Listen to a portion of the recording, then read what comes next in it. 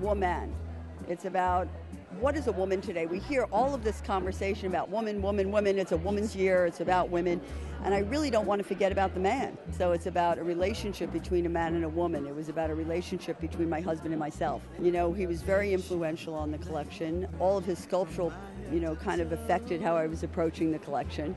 More of an artistic, sculptural way, sort of like the perfume bottles and things like that. It's very quirky in a way that it's a different kind of collar, it's a different kind of cuff. It's not your classic, as we know classics. It's a structured classic. Black, navy, gray, shot of red like lips, and a funky hat. Thinking about the responsibility women have today as a mother, as a wife, as a businesswoman, she's handling a lot.